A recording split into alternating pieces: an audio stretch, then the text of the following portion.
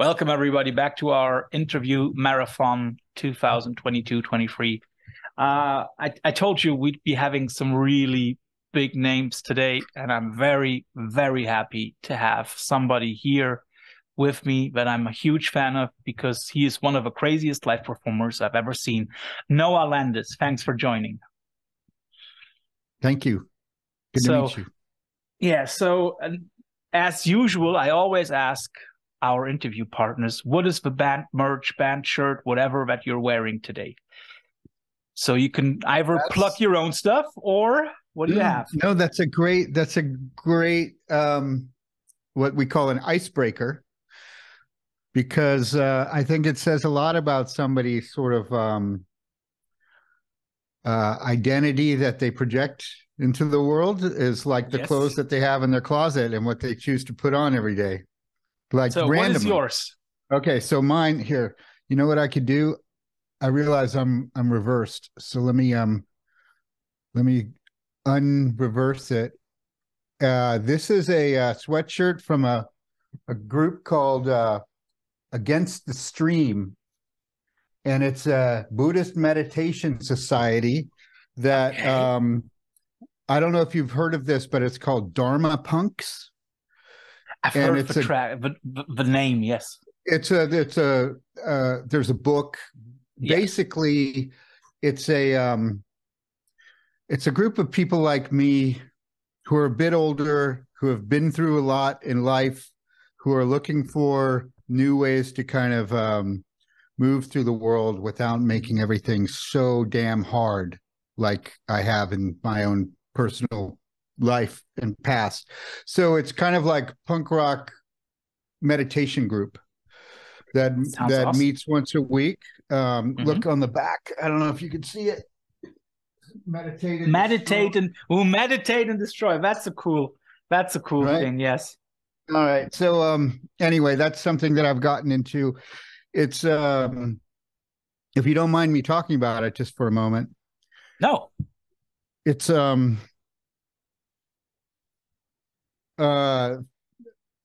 designed for people who are maybe in recovery for something, whether it's alcohol or drug addiction or trauma, or people who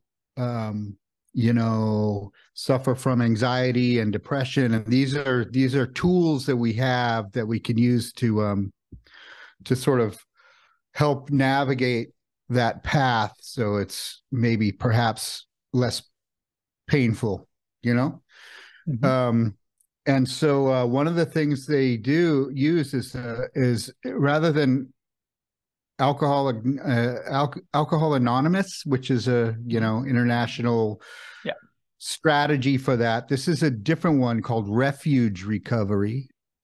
And what it does is it incorporates a lot of sort of Buddhist philosophy and a lot of mindfulness ideas. And so it's just kind of an alternative to sort of ways of changing maybe unhealthy patterns of behavior. I don't know if that makes sense. It does, but let me ask a question concerning that. Does it also, first of all, show you negative and destructive forms of behavior that somebody has used over the last couple of years, months, decades?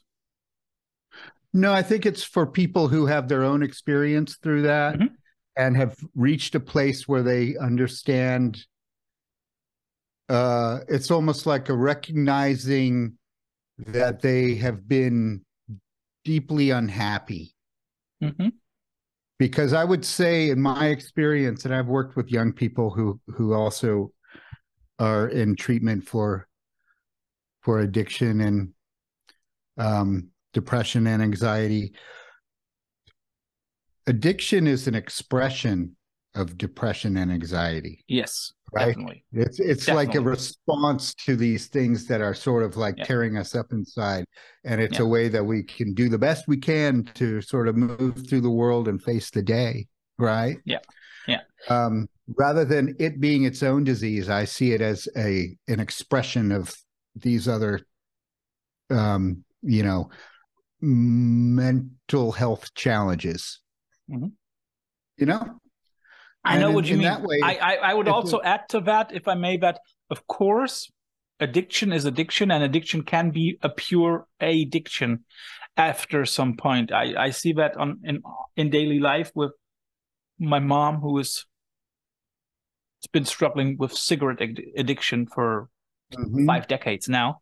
And I think she has come to a point where that thing is a real addiction. But I totally agree with you. In the very first phases, every addiction is an expression of, how shall I say, it's like a coping mechanism, right? So Yeah, you are having problems with coping with your everyday life. Okay, you grab a cigarette and you puff on it, and you basically have something to hold on to, even though the thing couldn't even hold anything. But you have something to hold on to and to get through the day, just like you said. And yeah. if I may add a question to that, because having followed you already for a long time, not stalking you, following you on Facebook, I've seen that you are involved with something that is called Rock either 4 or 2 recovery. Does that go into that direction as well? Yeah, Rock to Recovery was originally started for people who are in alcohol and drug treatment programs. And Yeah. what we do in this group is we show up with the instruments, Mhm. and we sit down with a group of people who are not musicians, who've never played music before, and we show them whatever instrument they want to play, just enough so that we could write a song together. Mhm. And then we write words together, and Mhm. we try to keep it real, and it's a Mhm. way for them to express in a creative way the shit that they're going through, right? Mhm. Yeah. And um, it's very healing. It's actually shown to be just have all kinds of benefits. Sorry, let me turn this off. No problem. I stopped doing the Rock to Recovery a little while ago. It was very rewarding, but also very draining. I was working with a lot of teenagers, 15-year-olds, Mhm. who were, just starting out in life and sort of having a hard time. And each one of them has done something, and I don't know what it was, but something so extreme that their parents sent them to a what we call residential treatment center where they Wow. actually live, right? Mhm. And I was just one of many of the programs that would come in there and sort of try to help them with what they're going through. I could meet them where they are. Mhm. I can recognize them because I was that kid, and I still sort of am that kid, Um, and it was nice to be the one adult in their lives who wasn't telling them to sit down and don't do that and Mhm. shut Yeah. up and do this, right? And that's what they get all day long, is somebody barking at them. Yeah. And I was able to connect with them in a way because in some ways I'm one of them, right? I cannot say yes or no, but I know what you mean. Yes. Yeah. Um, and I also have to admit that saving a little bit of your inner child is something that I always think of one of the goals for life, because my wife would Yes. also say the same. Like, I'm at the bottom of my heart, I'm still a kid. Yes. Um, and when we're talking about younger versions of ourselves, I think that's a good point to put forth the following question. And with that, also going to one of the reasons why we're having this interview, your latest band, whose name I will not tell, but I have to ask, is the punk Noah tension span back? I've always been here, man. I didn't go anywhere. But you know what I mean, right? I just saw Yeah. the band name struck something in me, and I was like, wait, I've heard that before. And then I looked it up a little bit, and I've seen that you definitely dug puns like that in the 90s and 80s, right? I think it was the band Econochrist who gave me that name when I Okay. recorded one of their records back in the 90s. Mm-hmm. But I mean, I have a name that lends itself to, Yeah. you know, um, Yeah. and one thing I'll say about that is that back then, these are Christ on Parade days for me, which was the Yeah. band I started in 1985 and played Yeah. in until through Yeah. 1990, right? With Doug and all the others, yes. Yeah. Now, Christ on Parade was a band that, like, while we sang about some very serious topics, Yeah. we actually had a good sense of humor Yeah. at the same time. And that's sort of like one of the ways that we chose to not take ourselves too seriously, Yeah. or to maybe give a balance to the seriousness of the things that we were writing music about, right? Yeah. Which were, had to do with animal rights um, and sort of oppressive society, um, and normality and expectations of who we're supposed to be in the world, and writing music and lyrics that were outwardly defying that, Yeah. But then at the same time, we were able to, I don't know. Well, one thing is, like, we didn't care to put our real names on any of our records or even our photos, because it was not about that at all. It was actually, we would prefer to be anonymous, Yeah. For everybody who's not that familiar with Christ on Parade, we're talking about four guys who basically named themselves Duck My Own Grave, T. Ott, Malcolm Van Halen, and Noah Lawrence. So that's when I turned 18. I love that. Yeah, I love that. I love the names. But I also totally understand what you're talking about. That is also something that I think some of the political bands that came later were lacking. I mean, like, it is very important, and I guess you agree with that. It's very important to be serious on your topics, but it doesn't mean that you should be serious about yourself. Yeah. Yeah, where there should be some kind of balance in how we move through the world, Yeah. I try to, I think I could be rather intense a lot of the time, and so that's one of the things that maybe I still need to work on a little bit, is to lighten up, at times, And back then in our youth, it's easier to, because everything is sort of a celebration of our friendships and our camaraderie and our punk community, and and there's a lot of partying going on. Yeah. And then as we get older, I'm 53 years old now, so you're a little older than me with my 44. Things could take a little bit more of a serious turn sometimes, in just sort of with life and loss and experience. It's I guess a reason why a lot of people always try to, like,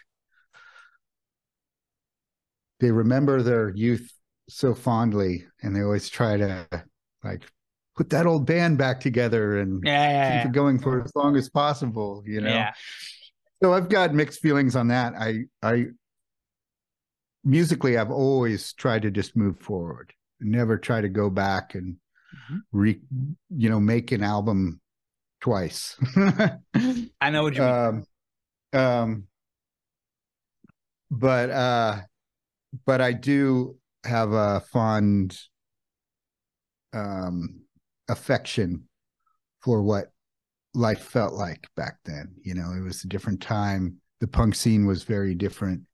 It was fresh and it was being created every day by us in the moment, and I don't know that it feels differently for young people today, but part of me feels like it will never be what that was again.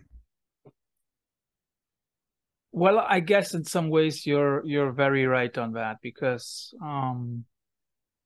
being a teacher, I also see that, well, being a teenager nowadays seems to be so different from what you and I experienced in the 80s and 90s and late 70s in your case, probably, but you know what I mean, right? So we had a different childhood, and I don't know if I shall envy them or whether I shall be very, very happy for what we had.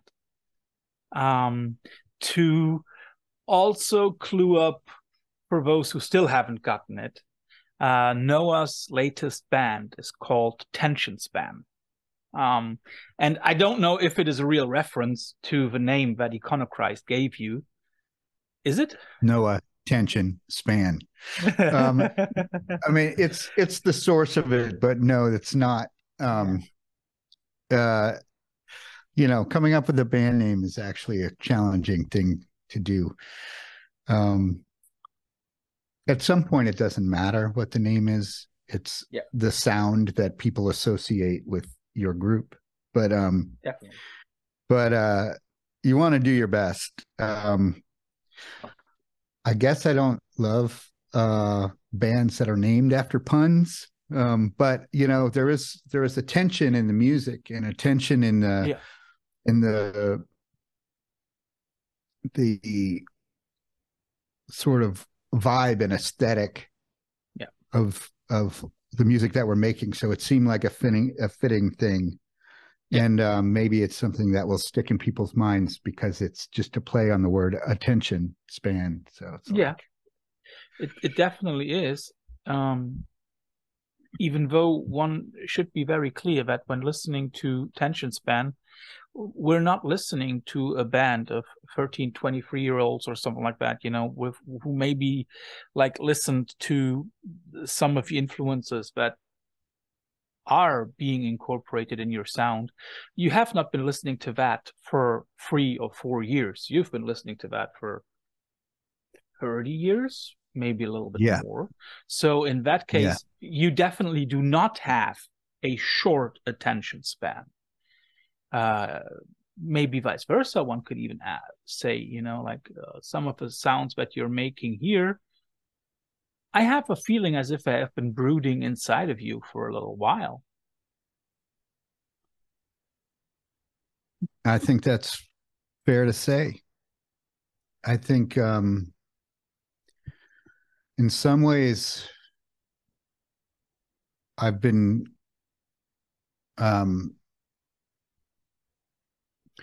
expressing the same emotion through music and through punk music for my whole life. I mean, since I was just old enough to discover what punk rock was, you know, and my take on it has always been actually kind of more. Even in Christ on Parade, the songs I was writing, it was more of a personal introspection of expressing what it feels like to live in a society where you don't feel like you belong, right? Mm-hmm. Where you make a conscious choice and an effort to walk on the outside of the path that most people are walking down the middle of, right? Mm-hmm. And what that feels like to feel alienated in that way, to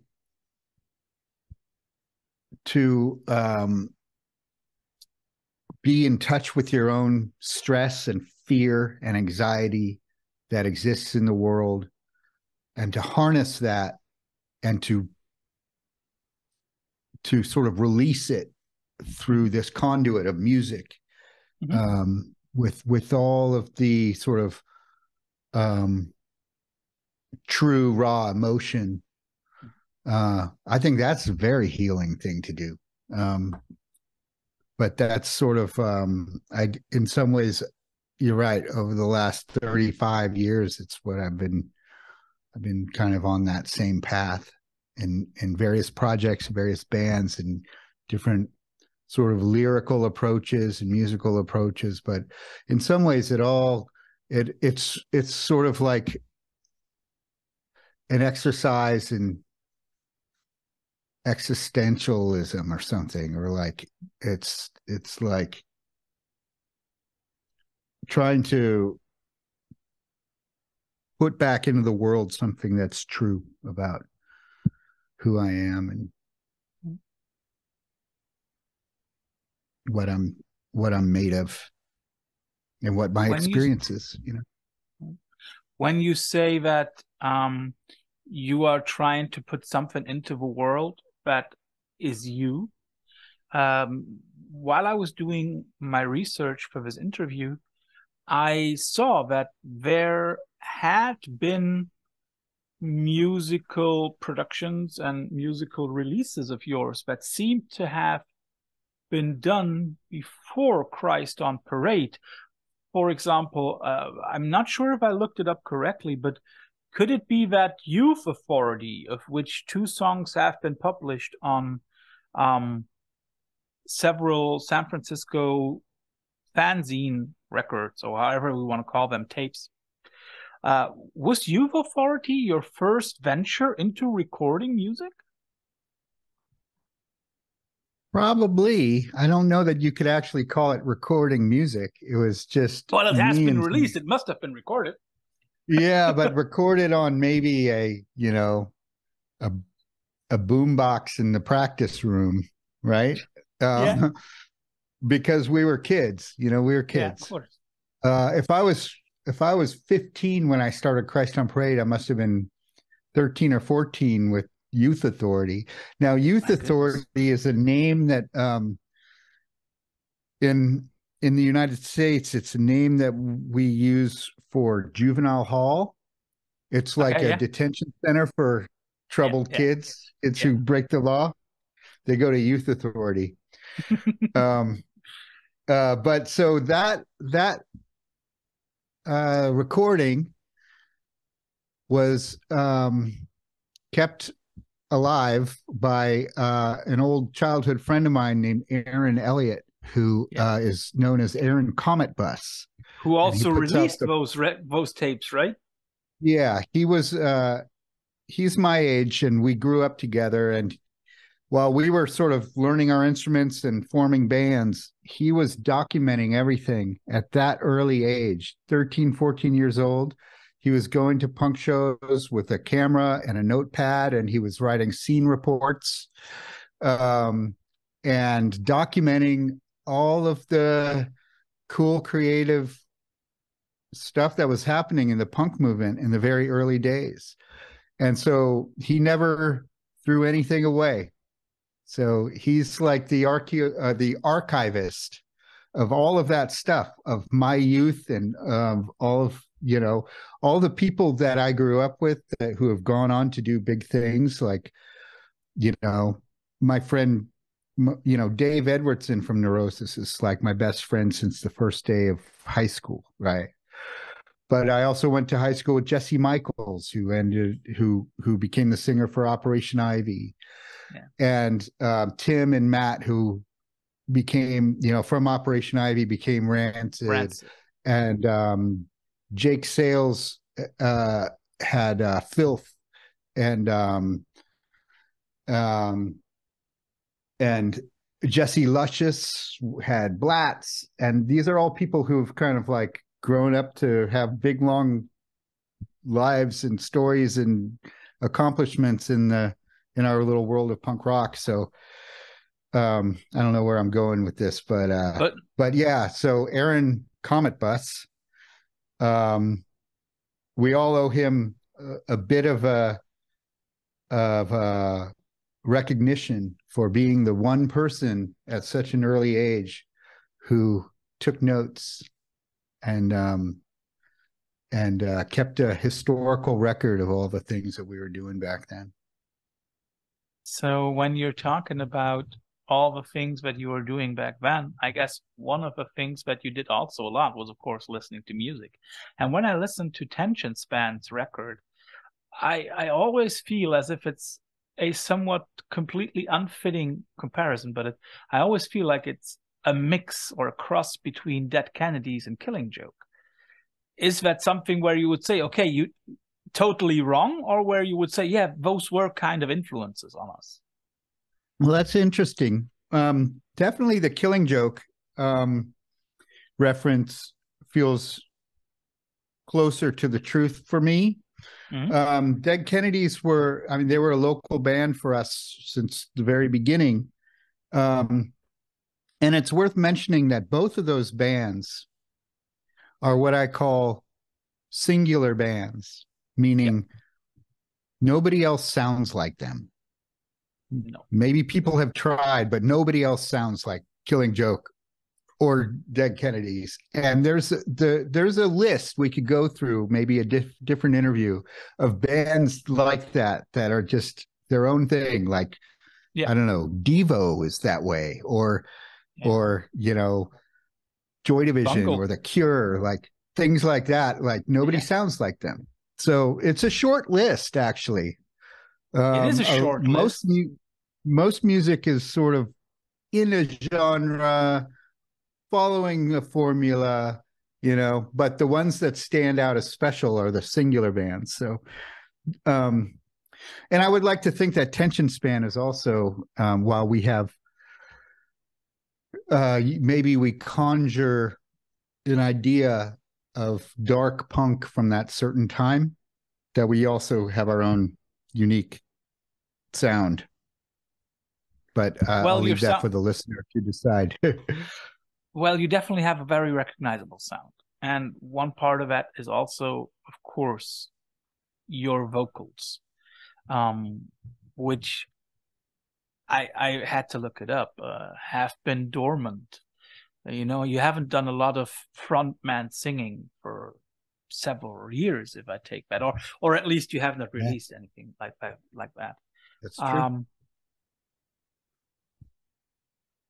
Who would you take more of a compliment? If I said Jello Biafra or Jazz Coleman, what would be more of a compliment for you?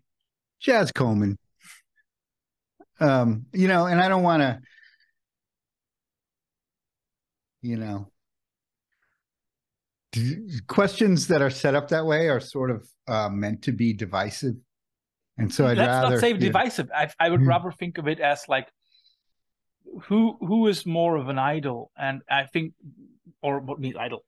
Idol is wrong, but who is more of an influence? But in that case, I don't want to call any kind of divisiveness up here, but it's the way that, well, let's you know, personal influences is always something very personal, and that's nothing with this divisiveness. Well, one of my biggest influences for lyrics is actually Dick Lucas from Subhumans. Okay. The English band. One of the first ones, where I felt like he was somebody who tackled a lot of these big issues that are, you know, common threads in a lot of punk rock, but he did it in a way that was not just sort of true, but also in using words in ways that were clever and sort of thought-provoking, things that kind of stick in your mind. They wrote the song From the Cradle to the Grave, which just follows a person's life through this world. And that's exactly the song that kind of, like, I think my brain completely related to that. So he's one of the influences. And you know what, if I'm like being totally honest, another influence for me is actually Roger Waters. Ooh. And the songs that he was writing, like The Wall, Pink Floyd, The Wall, of course, all about identity crisis and insanity, the way that happens inside of us when we are doing our best in a world that is sort of crushing us, right? And I think that's a sentiment that I have felt a lot in my punk rock life. But that's what I mean. It's like, yeah, there's Jello Biafra has a sort of a more literal and political take when he's writing songs. Yeah. And very straightforward, right? Yeah. And my approach has always been more kind of internal, introspective, describe what's happening emotionally. Yeah. Right. And so that's the difference. And I feel like Jazz Coleman does that as well. And just because you brought up Killing Joke, you know, but yeah, that's sort of what I do. That's kind of my approach to heavy, emotional, expressive music, you know, and you know, even in Neurosis, it's not literal. It's more elemental and poetic, but it conjures an emotion and it conveys something sort of deep within the heart, you know? And so that's always been the path that I've taken. When you talk about poetical expressions, I know that you like E.E. Cummings' works, which I find very interesting because, of course, when we talk about E.E. Cummings, the poet, then that's something totally different than talking about E.E. Cummings, the person who later on also became a supporter of McCarthy, right? So, yeah. So E.E. Cummings, is it the free form that he used that appeals to you? Well, let me first say that I'm not a scholar on E.E. Cummings. No. But you see, that you have. Yeah, you go on. The poem that I reference in the lyric of that song was one that I heard at a young age, and it was one of those things that just stuck with me as so brutal and so sad and so true, right? Yeah. The line is pity this busy monster, man unkind. Yeah. Right. And I feel like, I mean, I'm sure you have things that you sort of came across in your youthful open-mindedness that really resonated with you and stuck with you. This was just one of those things, right? Yeah. And I feel like now, more than any time before in history, we are that busy monster. Yeah. We are man unkind. We are living in a society where kindness is not valued. Actually, definitely, brutality is rewarded. Yeah. And self-absorption, right? And so now what we are these monsters busily creating content for our social media to show the world how self-absorbed we are and how cool we are, right? Yeah, like, and everything's just like, let me pat myself on the back for every little friggin' thing I did today. And I think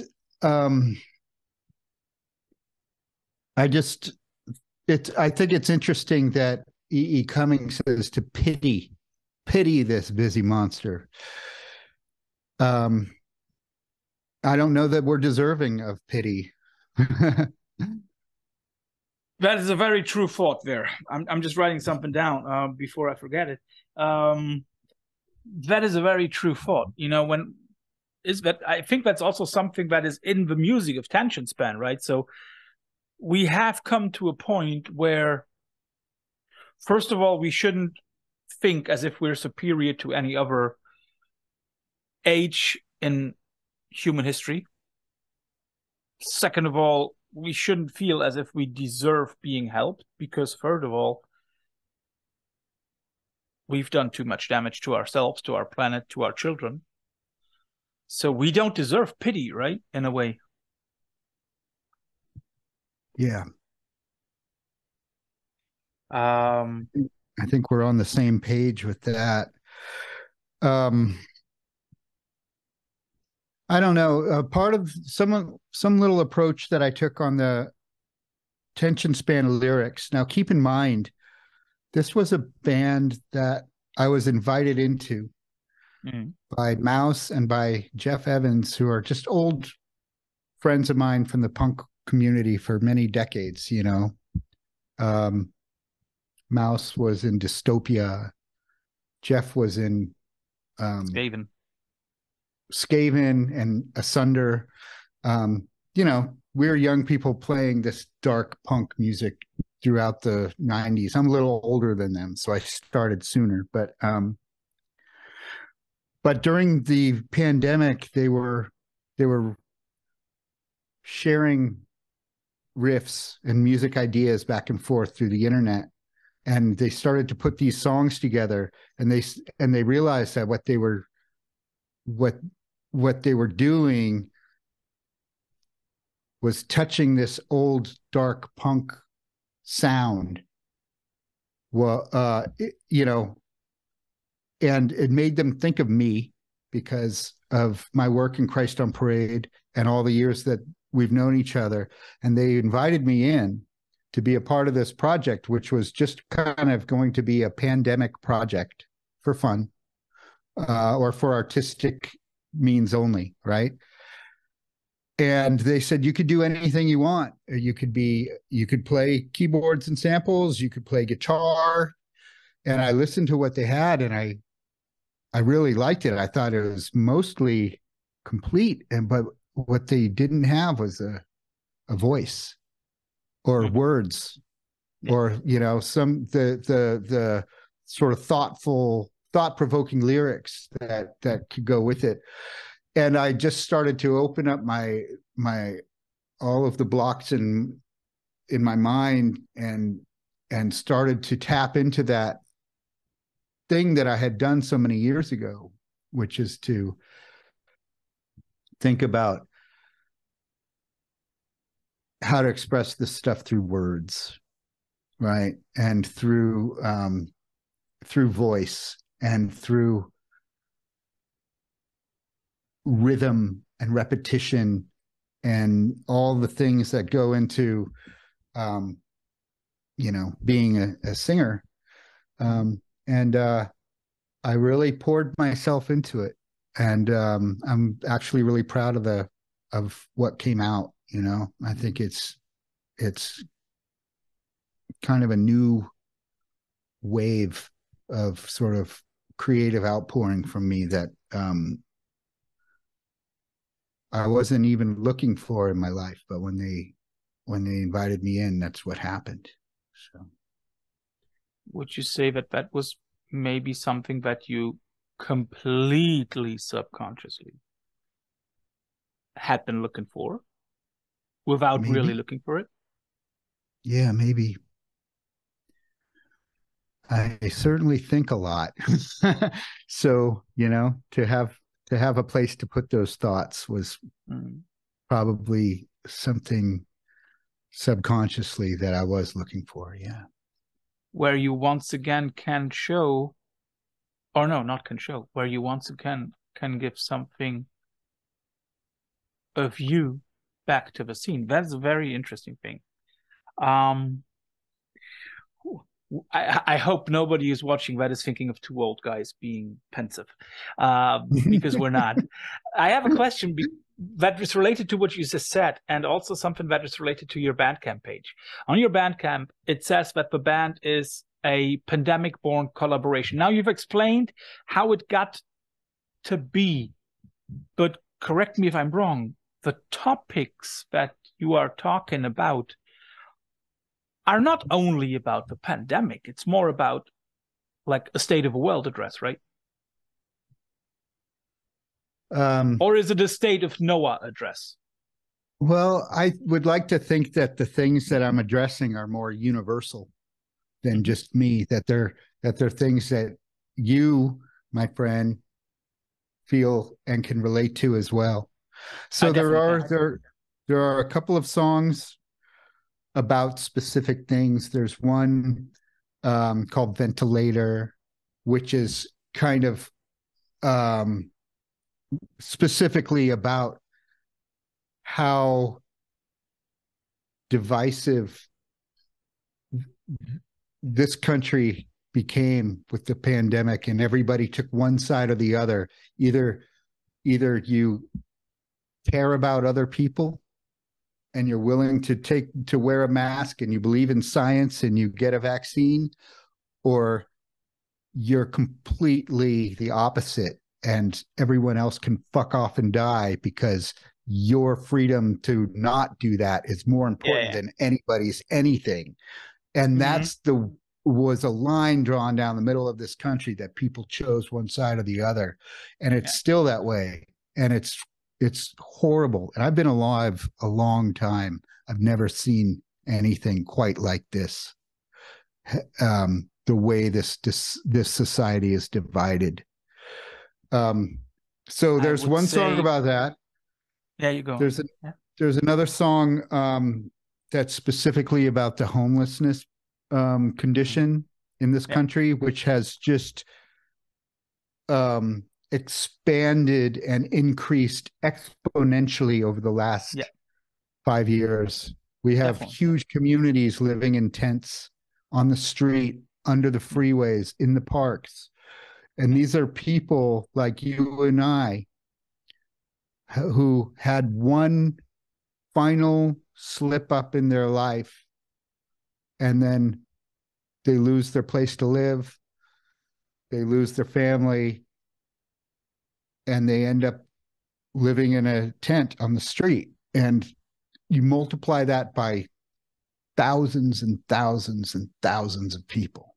And that's what's happening here. And there's no safety net for those people. There's no empathy for those people.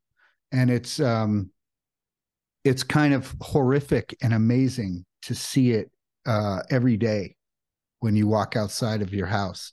And so there's one song is about that. But let me say that a lot of the songs really are about one thing, and it goes back to what I was talking about before. It's about living in a world um, that is brutal and unkind and unfair, and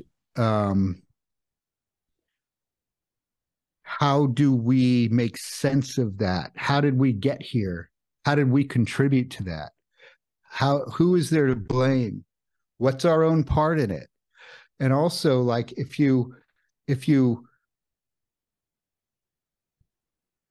think about the effects that that has on a person, me, you, anybody, spiritually and mental health wise, and the stress and the fear and the anxiety and the trauma that people experience in this world, like, what is it all for? What is it all? What's like, if you zoom out and you look at it, like, is this all just a human construct that we're supposed to be waking up and going to work and being contributing members of society so that what? So that we live some happiness in our life? Or what if there is not that? What if it's empty? What if you go all the way down that rabbit hole looking for meaning in any of this and you don't find it, and you find nothing? Then you're kind of fucked, right? You definitely are. And yeah, and so this is sort of like a place that I've gone in my mind, and it's something that it's a recurring thread through the songs, is sort of like, how do we make meaning of this? And the only positive reframe that I could come up with is that we are all in this together, you know. We are all the same. It's the great equalizer. We are all in this sort of alienated existence together. And what we have done in our punk community is found each other and made our own place where we can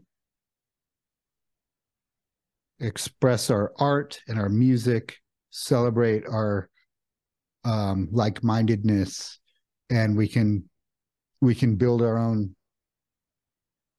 community based on the principles that we think are important. So, like, that's a long sentence to explain what this band and what a lot of these songs are about. That. Would you say that the community that you built there,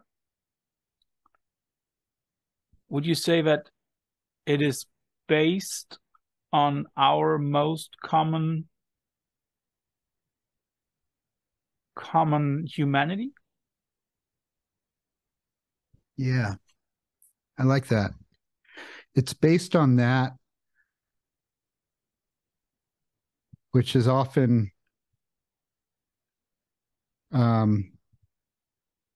neglected in conversations when it comes to things like homelessness and mental health and things like that. It's also based on our sort of outsider stance. Mm-hmm. Right? It's a choice you make. It doesn't choose you, you choose it to be on the outside of this society, right? In terms of our philosophy and our perspective and our ideals and our own moralistic code that we live by, and our music and our art. And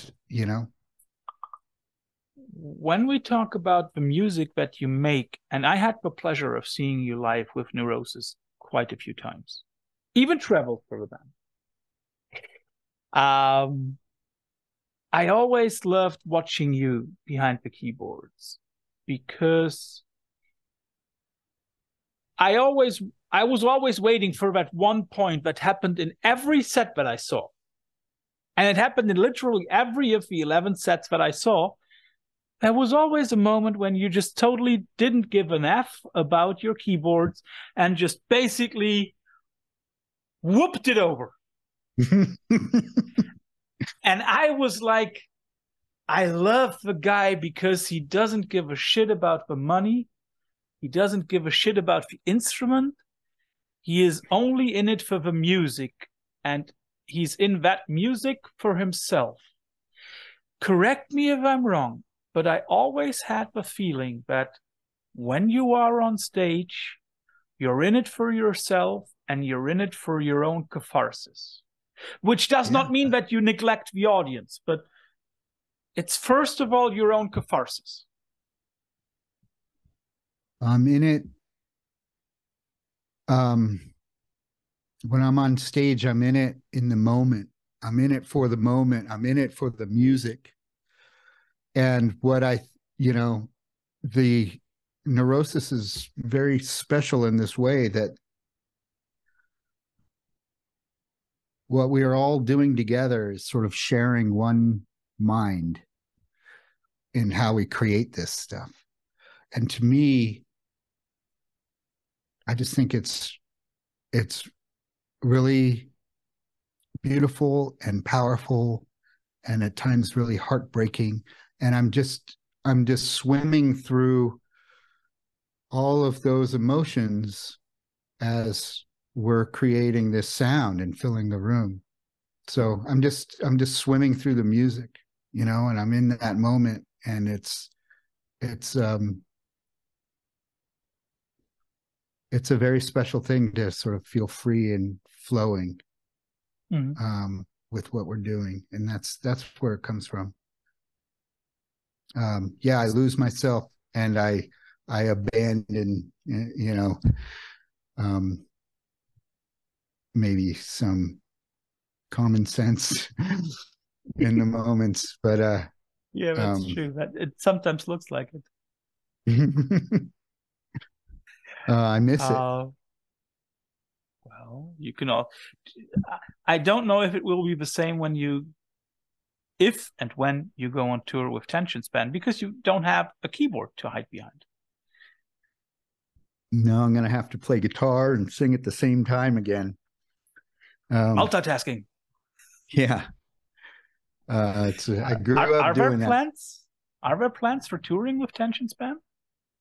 I would like that. We're still talking about it. So we need to find a drummer, and we need to actually sort of relearn the songs, because unlike every other band I've ever been in, where we write songs in a room together and we know how to play them live before we even go and record it. Yeah. Most of the bands and records that I've made are basically, all of that is written. Every Neurosis record is done that way. Like, we go in to Steve Albini's studio with the songs written, with the tones dialed in, with all of our parts like crafted precisely the way we want them to be, and we play it live, and he captures that. And then we add some vocals and some extra parts, but that's mostly live. So this record for Tension Span was the opposite. It was creating music and layers using, you know, computers at home, and so that's the task that's ahead for us is to grab our instruments, get in the same room together, and relearn the songs and play it. And I look forward to that, because it's in some ways that music is meant to be played live in a room. Yes. Right. It just didn't have the opportunity yet. So that's I'm going to make it happen, man. And then whether or not we go on tour that's just a life question. We just have to figure out how to do that. Yeah. When we already have been talking about your youth and about the way that you experienced the punk scene back then, of course, I cannot let you out of this interview with a few questions about that. I mean, like, Gilman Street back in the day, how must we imagine that scene? Was it as anti-authoritarian as I would like it to have been? How do I answer that? Gilman, with how you experienced it. Yeah, well, you know, my band we headlined the very first show at Gilman Street ever. The very first show was on New Year's Eve of 1986. Okay. And Christ on Parade was the band. Okay. So in the months leading up to that, we were all part of the sort of the community outreach project to organize this new club. But I want to make it clear, this club was created to be a safe place for young people, because in all of the years leading up to this, our punk scene was very chaotic and very violent. And it was happening in places like Mabuhay Gardens, the On Broadway.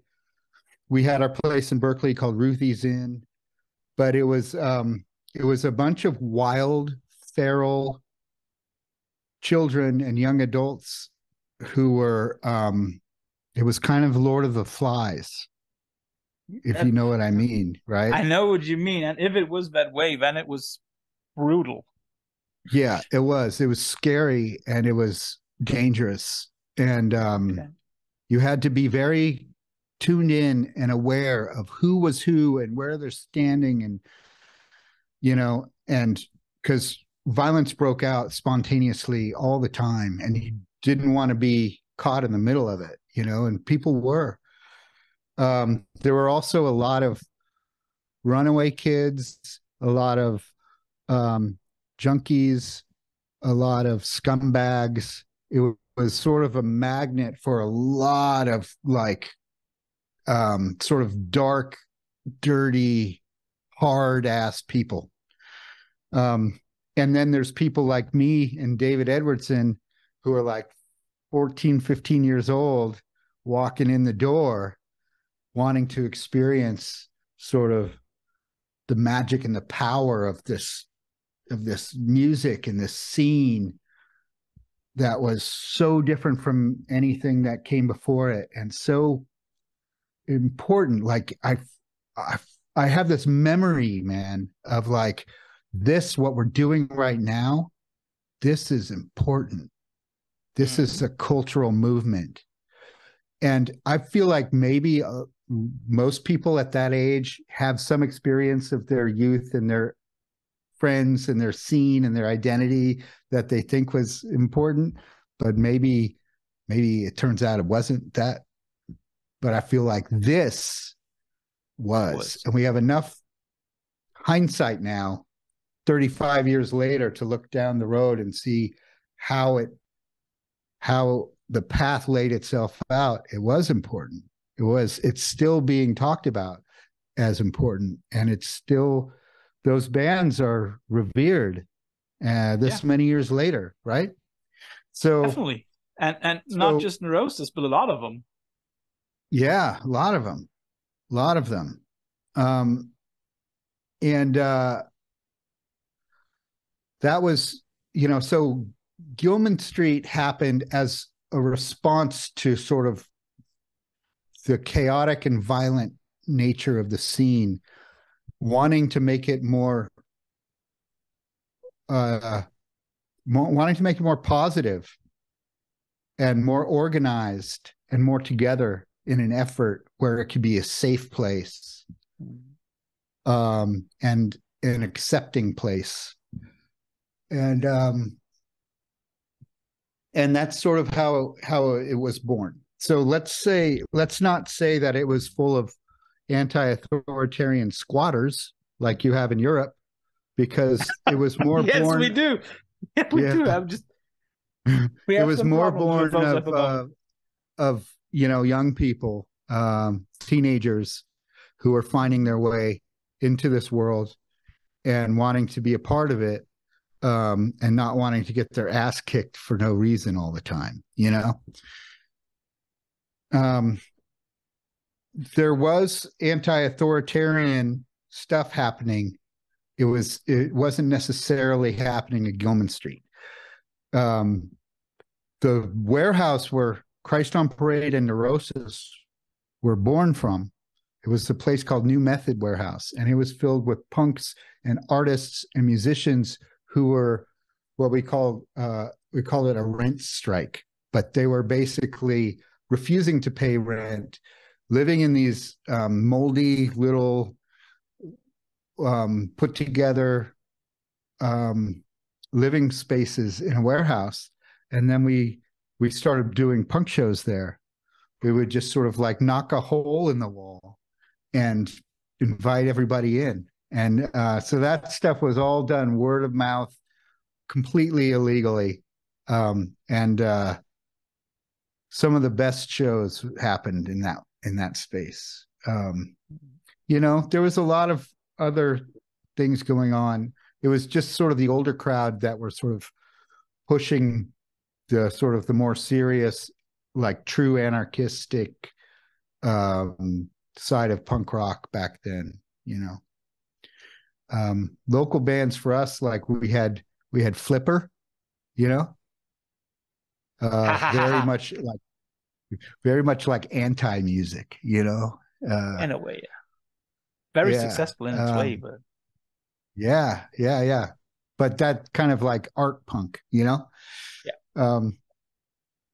but all of this was happening in very sort of like DIY underground spaces, and none of them lasted very long, but there would be a new one around the corner. But Gilman Street was different. Gilman Street was one building on one street where you can walk into, and that you can be a part of a community where everybody's working together on this sort of larger, more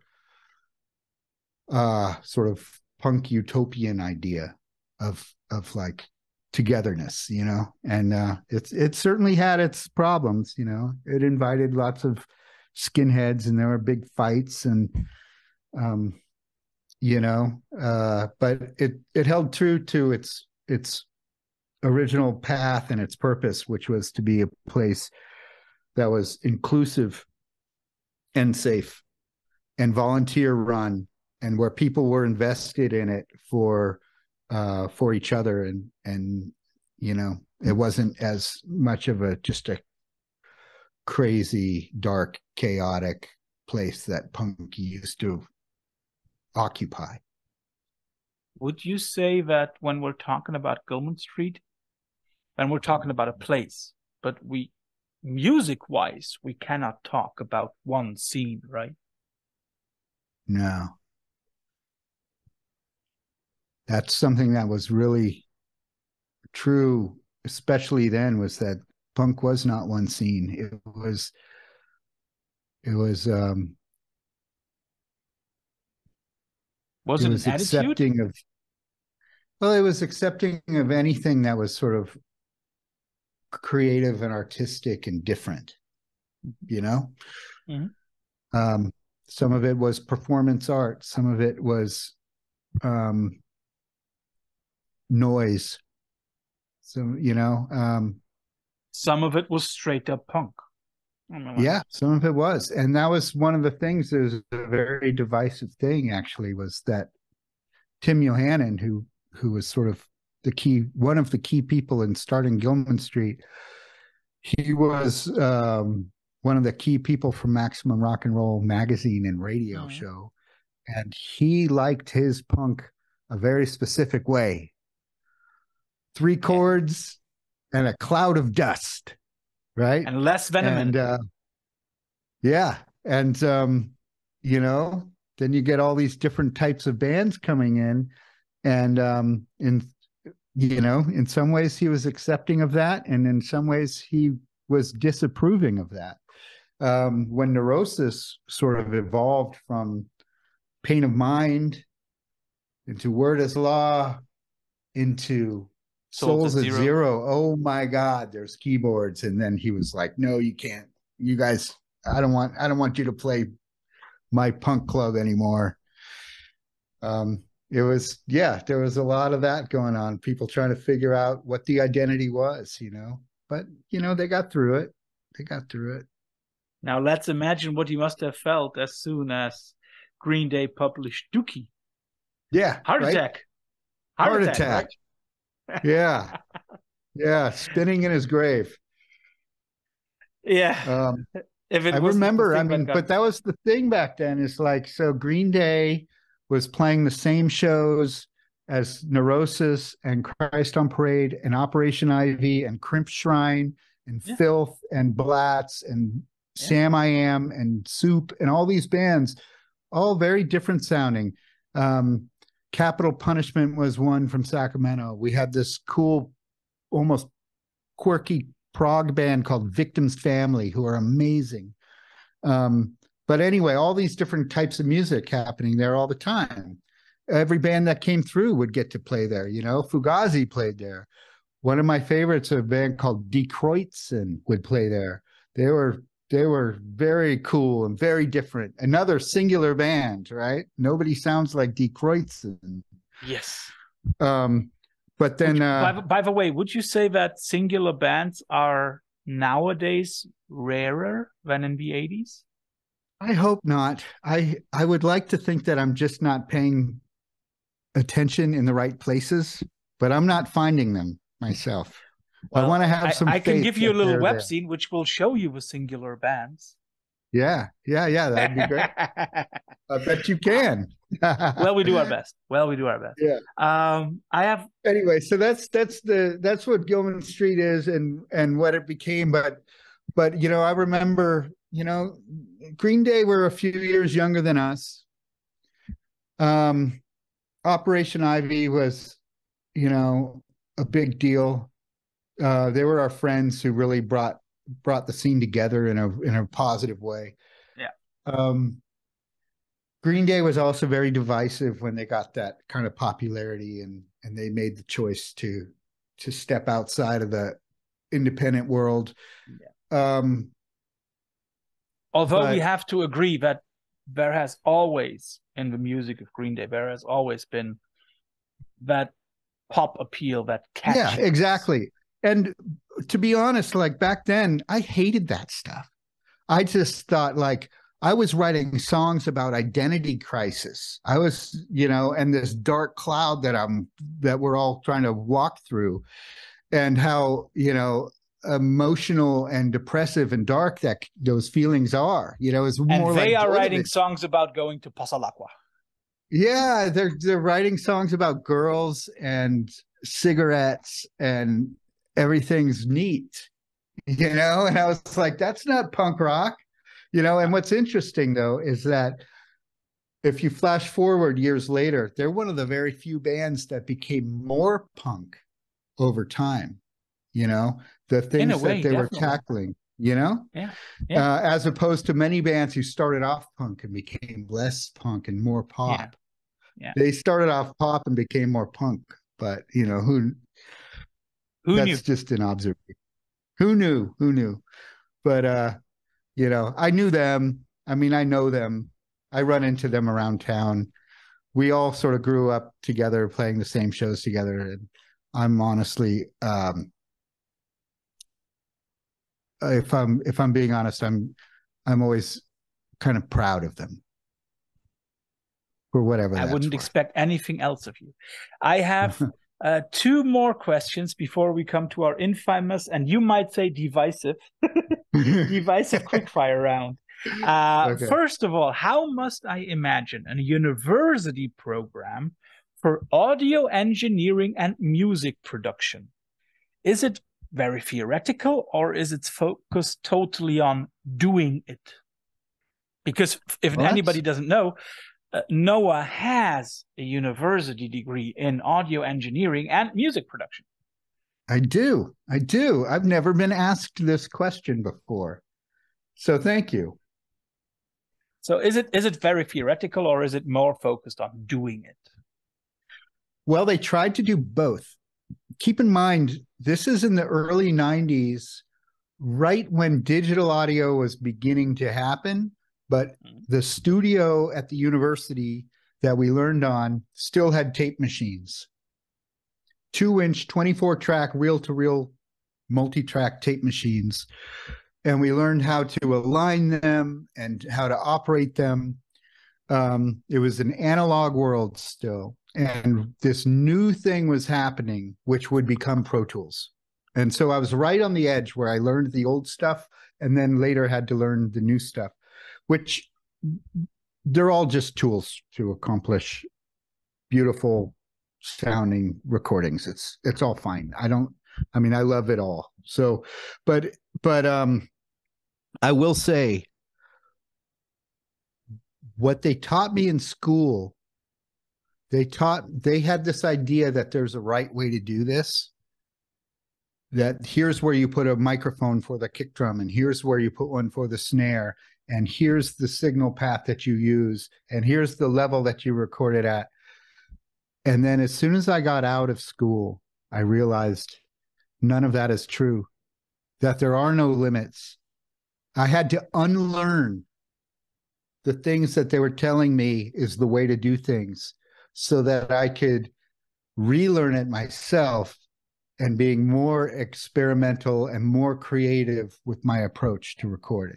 Because all that really matters is what you like in your ears, right? Definitely. And so if you give yourself that freedom, oh my God, it's so much more fun.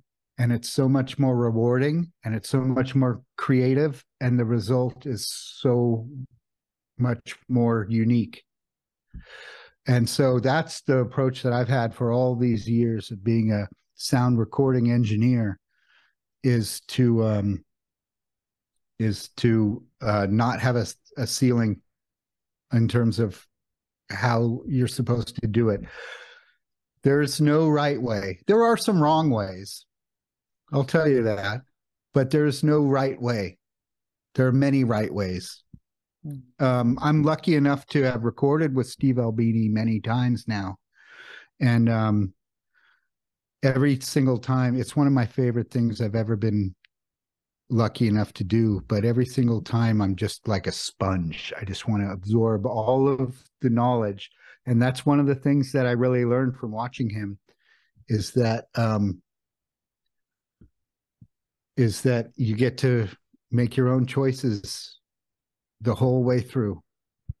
And he's not somebody who's gonna like tell you that there's a certain way to do things. He's just gonna work with you to capture what you bring into the room. And that's the approach that I've had with all the bands that I recorded since then.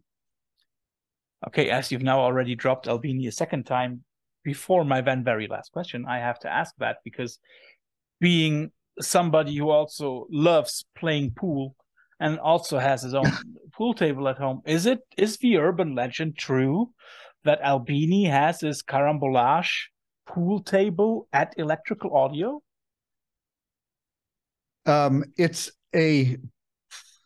Yes, it's I don't know enough about it, but you probably do. It's a pool table without corners and pockets. Yeah, it's a pool table without pockets. So is that snooker? No, it's carambolage. Carambolage. Okay. Where you hit one ball first, and then before the play ball hits the second wall, it has to go over three sides. Two, okay. Three sides. Two are free. Okay, usually it's free. But it's true that he has the table in Electrical Audio. Yeah, he taught us how to play it one time. His place is very, very cool. It's designed for bands and musicians to come stay for several days. There's little, almost like dorm rooms down the hallway with a bed, and we always go in the wintertime when between Christmas and New Year's, because Steve Von Til is a school teacher. So that's the only time he gets off, right? I know. That's also why he only tours in summer. Yeah, that's right. We tour in the summer and we record over winter break. So we go to Chicago. But he's teaching elementary school, right? Yeah. He loves it. I think he teaches fourth grade now. But it's always snowing and freezing. And so we take one trip to the grocery store and we get a week's worth of groceries, and we go back in the studio and we close the door and we never leave. And that's why there's things like a pool table and, a whole wall full of movies to watch, just for when you need to get a break from working on your album. Okay. So. Okay. Last question before we come to the cookware round. Is it true that, or is my research correct, that you worked on the recording of a few video game soundtracks? And if it's true, how must I imagine recording a soundtrack for a video game? Okay. Do you have to play it? It's interesting. That's a good question, because I'm not really a video game person. I'm not a gamer. I have to play it enough so that I can know if it works. But the way it all started was an old friend of mine. His name is Mike Moraski, and he had a band called Steel Pole Bathtub. I don't know if you remember them. I do. Yeah, they were pretty special. Very noisy art punk.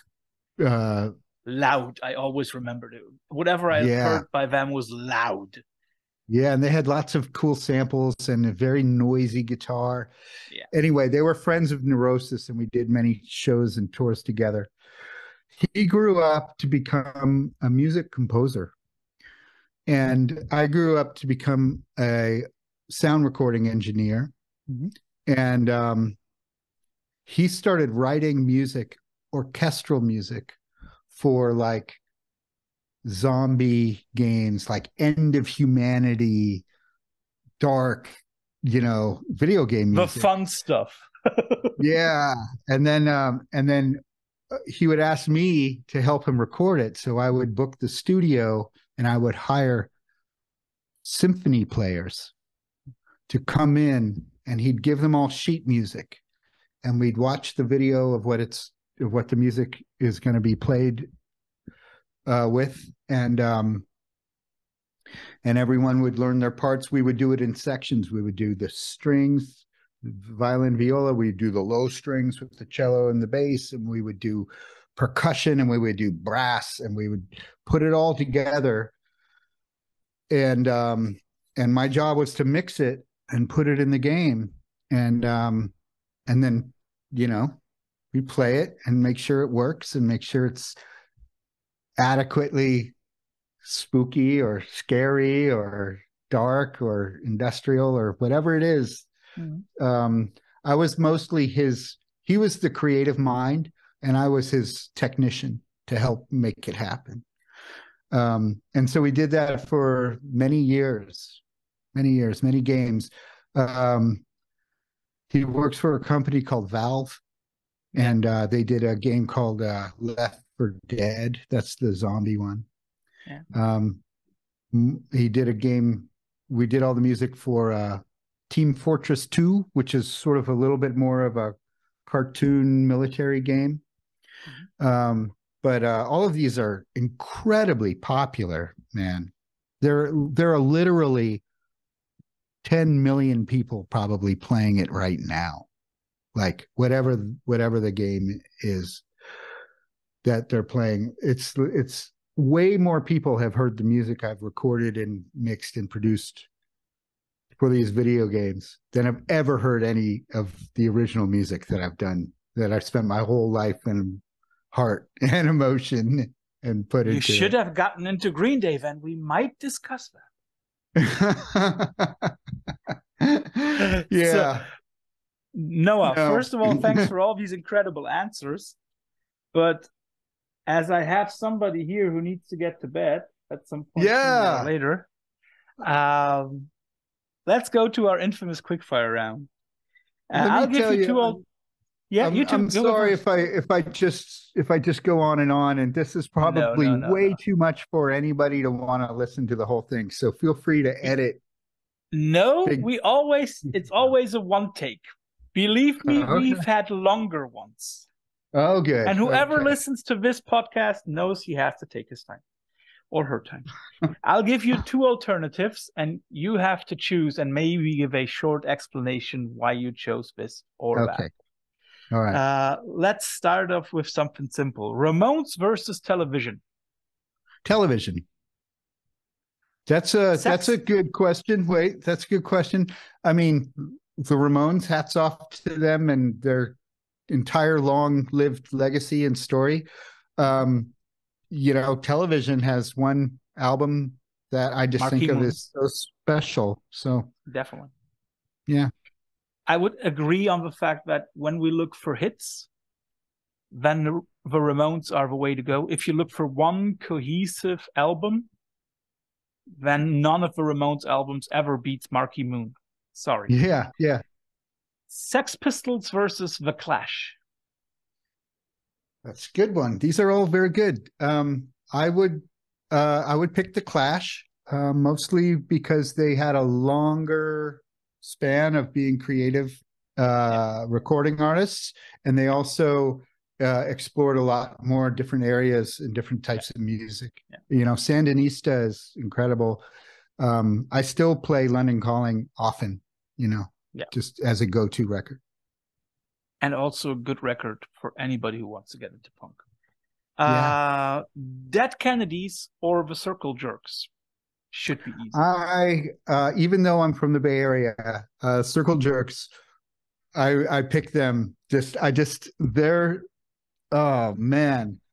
sound and Keith Morris's voice it's the stuff that has been imprinted in my brain, and it just stuck there in a way that Dead Kennedys didn't. Dead Kennedys did for many people was that sound and that thing that's imprinted in their brain. But for me, Wild in the Streets, all, you know, there's something about, maybe it's because when I was very young, I saw Decline of Western Civilization, and there's the early footage of them and that energy. I just fell in love with it. So Circle Jerks. Bauhaus versus New Order. And I'm not giving you Joy Division. Bauhaus versus New Order. Yeah, I hear you. I hear you. Because otherwise, I guess that nobody would ever pick anything but Joy Division. So yeah. I would say Bauhaus. Sonically noisier. In some ways, like, they don't give a fuck that much. Whereas New Order was very sort of precise and a little pretty in the way that it was all played. And I can appreciate that. But Bauhaus was more emotionally impactful to me. Like, and you know what? I imagine Peter Murphy, I don't want to get in trouble with this, but might not be the nicest person to hang out with. Heard that too. Yeah, right. I don't know. I've never had him over for dinner, but some of the stories I've heard. But that aside, you know, who knows what people are like in their personalities, but musically, that stuff was powerful and important to me. Now, two bands that you do know personally. And I'm talking about, let's say, late 80s, early 90s for both bands. Who would you rather play at home on your record player? Green Day or Samiam? Green Day. Yeah. I know. Okay. That's a big, these could be surprising answers, but also because they've had a longer catalog of music that they've done, and ever since like American Idiot and 21st Century Breakdown, I thought those were really good albums. I thought they're well constructed sonically, the tonality, the production, I don't know. Here's I don't want to be too long-winded about this, but honestly, I believe them. That's what the ruler I use to measure music. Do I believe this person? And you know, Billy Joe is somebody that I know, but I believe him. You know, when he is sort of pouring his heart out, I don't doubt his the sincerity of the place where it comes from. Although I gotta admit, for everybody who's listening and who has not done so, the first two tracks that I heard of the new Samiam stuff will be mind-blowing. Oh, good. I haven't heard it. I heard it live like 4 weeks ago. Really? Yeah, they played a show with like Hot Water Music, Be Well, Samiam, and one of probably my island bands ever, Boys That's Fire. And Samiam played among a lot, of course, of the great ones, you know, like Capsized and Dull and all that stuff. They also played two new tracks, and they are really, really good. Next question. Oh, good. Susie or Blondie? Oh, man. That's a great one. The young me would pick Blondie. The young me listened to a lot of Blondie and a lot of B-52s, things like that, right? Ooh, right. Oh, yeah. And I will always have a love for that. But I think the older me has to choose Susie. There's something sort of more serious and heartfelt about the way she writes her songs. I have to admit, Mr. Landis, this might have been the most eloquent and most clever way of ever avoiding an or question in any of my interviews. Okay. Converge or Dillinger escape plan? And those are two singular bands for me. Yeah, absolutely. Absolutely. I have in my place a heart for Converge, so I'll choose them. We spent some time on the road with them and got to really be close to them. And, you know, when you have a relationship, a real friendship with people, yeah, of course, it might taint your vision. So, yes. Coming to you yourself, I know that you like literature. And I did not want to choose E.E. Cummings versus anybody. But I chose two of his influences, Ezra Pound versus Gertrude Stein. Wow.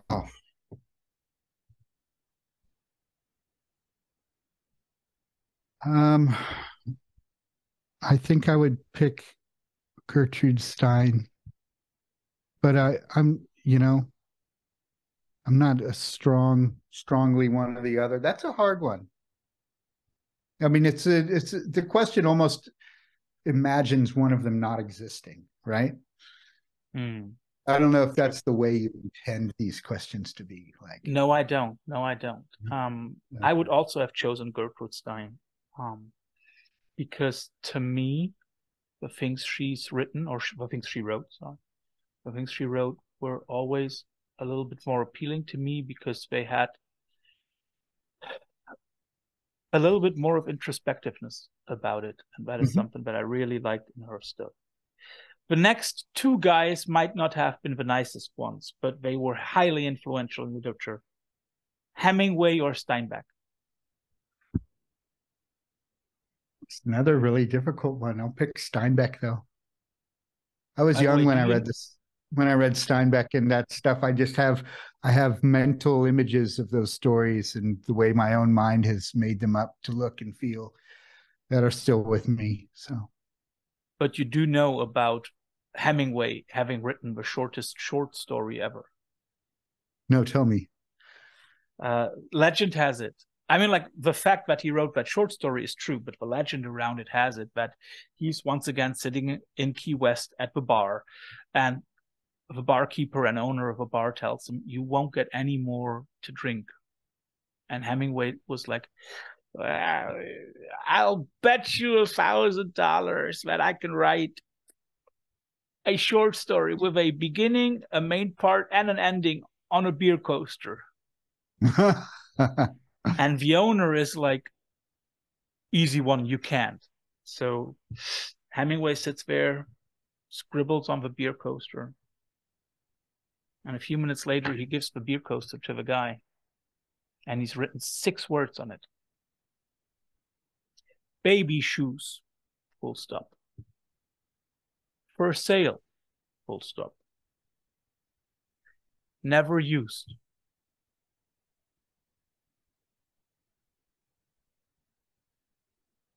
That's it. That's it. But the mental image that we develop in our head behind it is not 6 words, but 6,000 words, right? Yeah. Last 2 ones. Yeah. What do you enjoy more at the moment? Not all in all, but at the moment. Playing the keyboards or delivering a vocal performance? Right now, today. They occupy different parts of my brain. Okay. Delivering a vocal moment right now. Yeah. Okay. Although I miss playing the keyboards in that band the way that we play. You know, I miss that right now a lot. It's been a difficult transition time in my life. But what can we do? We can move forward and we can bring our creativity through the world and other channels. Talking about creativity, what would be more appealing right now for you? Writing and recording new stuff, or touring with attention span? Right now, touring. I would love to be in a room, just, open my voice and let it out with all of the,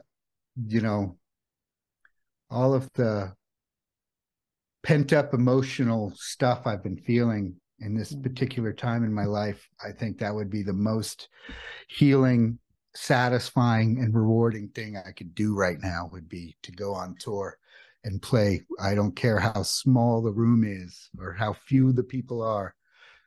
I would find that very fulfilling and healing. I can imagine. So, Noah, usually I do not end my interviews with a quote from somebody else than my interview partner, but I think there is one that fits very well to a lot of the things that we have mentioned. And it's a quote by a musician from England that I really like, Frank Turner, who once wrote a chorus that I think applies to these times a lot. When he wrote, "In a world that has decided that it's bound to lose its mind, be more kind, my friend. Try to be more kind." Noah, thanks a lot for this very, very interesting, telling, and highly rewarding interview. It was my pleasure. Thank you.